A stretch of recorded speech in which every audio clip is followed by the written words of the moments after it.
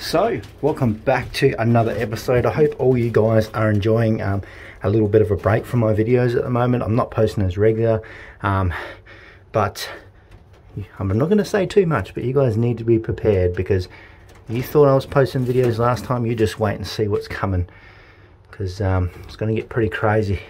But let's get back to the pigeons for the time being. Most of these guys are starting to come through the molt now. There is actually, there's probably none of them. Oh no, maybe Bluey. There's Bluey just the back there. She's probably the only one that's still sort of coming through the molt, but she's looking really good, along with everyone else. We've got lots of Leo Cross Storms in here. We've got some Titan ones in here as well. So it's starting to look pretty good. There's a few real standout ones that I've been keeping my eye on, especially this one down the back there. That's going to be a good one to look at that thing. Not a bad looking pigeon.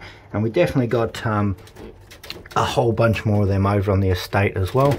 Don't forget to head down into the description and check out my other channels. There's a lot of links there as well, so go down and have a bit of a look. Check out my other channels, see what I'm up to. These guys, basically all I've been doing with them is holding them in this loft here, just conditioning them, letting them eat a lot of nice food, lots of minerals and grits, things like that, and just resting, trying not to breed them.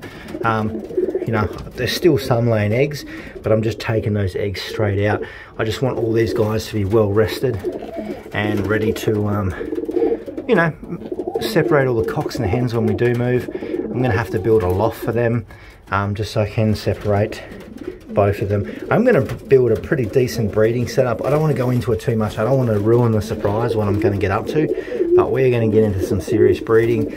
And also start getting serious about the flyers as well, because we've got this far with this channel, up to 70,000 subscribers, with pretty much just this little loft, you know, this little loft and a couple other ones we've had previous to this has got us this far, and we're just about to really step it up a notch, because we definitely need to get quite a big flock out there flying, because this little loft is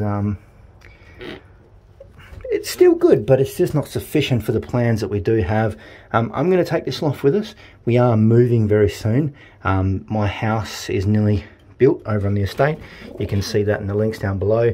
And if you do want to see more, you can head over there. But we want to take this one. This house here, this sold a couple of days ago. It's sold in under 24 hours, above the asking price. So things are looking good on that side, so hopefully the move is quite simple and quick.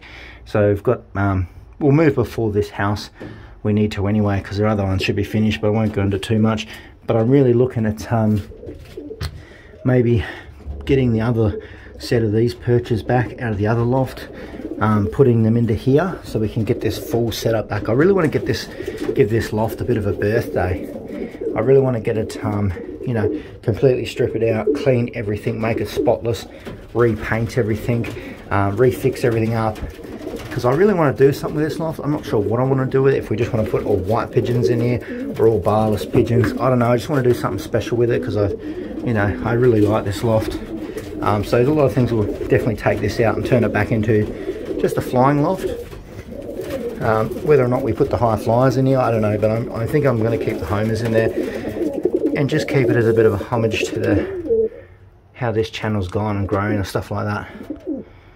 We definitely could look at putting some white ones in here, because she's looking stunning. We could definitely pair her up with one of the cockbirds, even Shock or Titan or just someone like that, because she is ready to breed. She's pretty much been mating with every male in this loft that she can. She's very similar to her mother. We just need to lock her down with a male and get her sitting on some eggs once we move. We could definitely soon start filling this loft, but she is a stunning little pigeon, that one.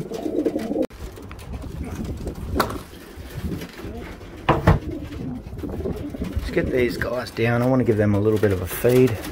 Might put the food in there first actually, because they might try and sneak out. I'm definitely going to miss this place and miss this little loft setup here, but we're on the bigger, better things, and I really want to give this loft a new lease in life. So we might look at painting the outside as well, and just really tidying up, because it is a really cool little loft.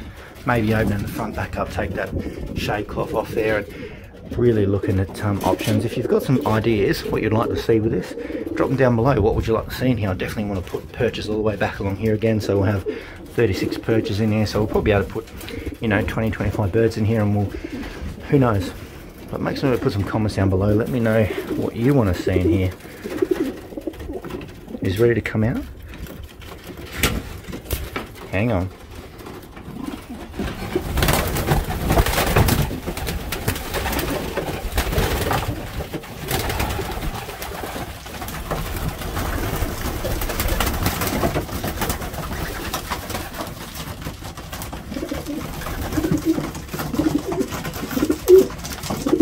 Big Leo. He's there.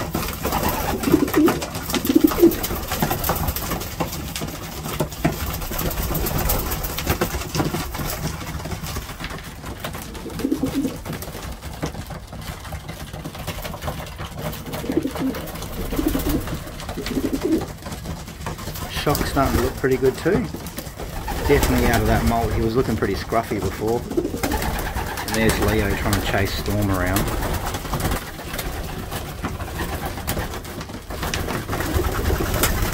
Big Titan. There he is.